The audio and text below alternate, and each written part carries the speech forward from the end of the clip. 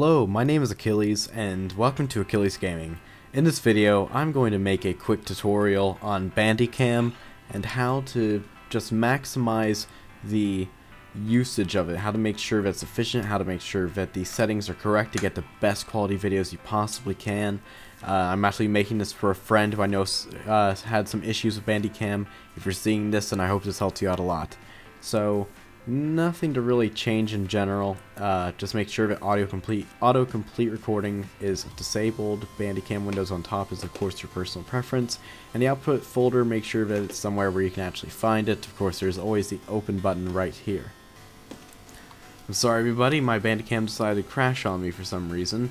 That's not something that happens usually. I think it's because I was trying to record Bandicam up close. Anyways, in the video tab, you can choose your hotkey to record. Obviously, this is important. If you like to make it where you can pause it, then you can do that as well. You can choose hide mouse cursor, add mouse click effect. Mouse click effect means that whenever you click the mouse, then like left click might have like a green circle that kind of flows out from the click point. And if you right click, then it might be a red one. That way people can see what you're clicking, when you're clicking, and where. And that's up to you, just depends on what you're doing. If you're doing like a tutorial on how to do Photoshop or something, then that might be a good effect to use, because it's hard to follow your mouse sometimes on that and see what you're clicking. Under settings, under the record option, you can choose all kinds of different things. Under options, record priority higher, you want basically higher than normal priority. You want it to have a pretty high priority, but you don't want it to be the highest, especially for gaming, for obvious reasons. Your game will then, not work as well. If you don't have a very good computer, then you might want to run normal. You're just going to have to experiment with that and see which one gets you the better frames inside your game. Do not have this turned on. Skip recording while frame is not updated. That means that if something is not moving in your video, then basically it will stop recording, in which case right now, if I had that enabled, you would not get my voice. It would just stop. So you don't want that. You definitely want to use enhanced capture method, faster Windows 8 or above, whatever, for your rectangle on screen. I don't think it's an option to turn off or on.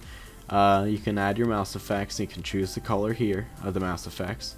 You can add your logo. That way it always puts your logo down in one of the points on the screen. That's really good for people like me who have a logo, and I pretty often put it in most of my videos. Sadly, it will not run with the logo I currently have for some reason. I don't know. It just doesn't like my logo. Sound, you want to basically have your primary to be your microphone, your secondary to be your Windows 7. To sound mixing. To sound mixing, that's good. That basically makes it to where you don't have 5.1, meaning 5 different soundtracks, all different types of things, and if you delete one of them, everything goes to hell. Only record secondary device while pushing space. That is up to you, depending on what you want to do. I do not recommend it, because it just causes more to have to do.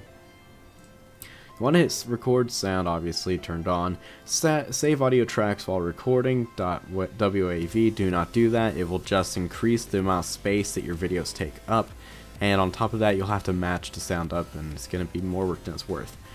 You can choose settings here, and you can choose like all of this stuff and change properties on the microphone and such. That's pretty much it for under the videos. Now for format, this is where things get interesting. You want to make sure that you are recording in 30 frames per second.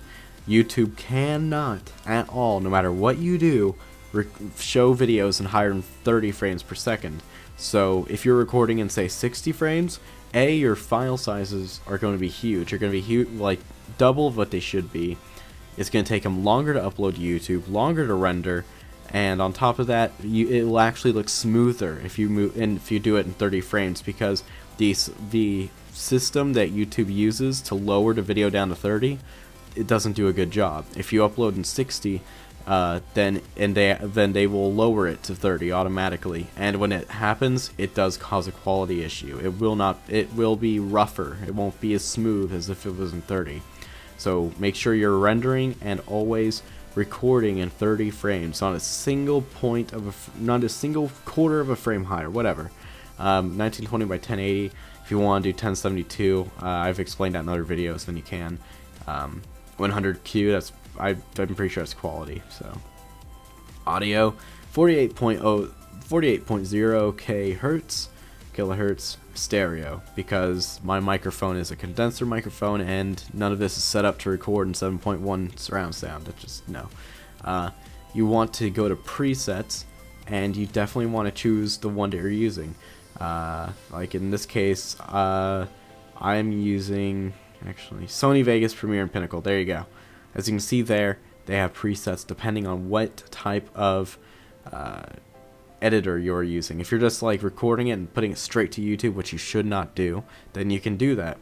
As you can see, it only goes 720p. Main reason why you should not do that. Low-end PC, I'm not really sure what that is. Half size default, fit width, whatever. PowerPoint, Sony Vegas. You know, you can choose here, or you can just manually choose the settings. I did have an audio issue until I chose the preset for Sony Vegas, Premiere / Pinnacle. And of course, after you choose the preset, it's going to want to record in higher than 30 frames, so make sure you click there and change that. I am not going to do that because Bandicam is probably going to crash if I try to change anything while I'm recording. So, next we want to go to image. This is where you take pictures. It's very useful for a lot of different things. You want to make sure that you have JPEG high quality. If you want to do like multiple pictures, to try to get every single angle and such, then you can turn that on. Hide mouse cursor, of course you always want that on. Enable shutter sound if you want it. I don't really see why you'd want it, but then about, of course, you know. The last thing I want to talk about with this is that the target. I'm not going to click on it because, again, I do not want to mess my Bandicam up bad. But if you click on target, then you can choose a rectangle on the screen to record, or you can choose to just click on a window or on your desktop and record it. This means that you can basically, when you click on rectangle on screen, you can easily lay down a rectangle, which you can use your mouse to make it larger or smaller. That's actually what I'm using to record right now. And basically, you can edit the settings for this, and it makes it to where it crops the image to 1920 by 1080p. So even if I say fitted the box perfectly around Bandicam right here, which is what I was doing in the beginning of the video, as you may have noticed, then it would still come out in 1920 by 1080p, and it would not be fuzzy. That's why I bought Bandicam over Fraps, because that is a huge advantage. I can record my desktop very easily. I can record certain things. I can take photos really easily. If I'm doing a tutorial in World of Warcraft, I can easily take a snapshot of my macros up close, and then I won't have to go back in and do all the cropping and fancy stuff in my video editor to, you know, get my macros to come up full screen, rather than people having to squint and try to figure out what my macros are. So, since I've gone so far into Bandicam, I also want to say that I prefer this over Fraps. The quality is better. Audio and video quality is better. The options, there are so many more options. You could even throw in your logo. I mean, come on. Fraps couldn't do that.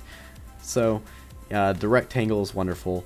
Bandicam is absolutely wonderful. It's $40, and it is my favorite recording software. And, you know, if you are looking for recording software and you got $40, definitely check it out. You can also get the free trial version from their website, and that's pretty wonderful. That you can get for 10 minutes, you can record, and it does give you a watermark up here at the top of your screen, but it's just a watermark, you know. It's very much worth it. It's free download from bandysoft.com or something like that. Wonderful, wonderful product, and you'll like it, and it does extremely high quality videos. Anyways, thank you for watching. Please like, subscribe, and comment, and all that wonderful stuff. And Achilles signing out.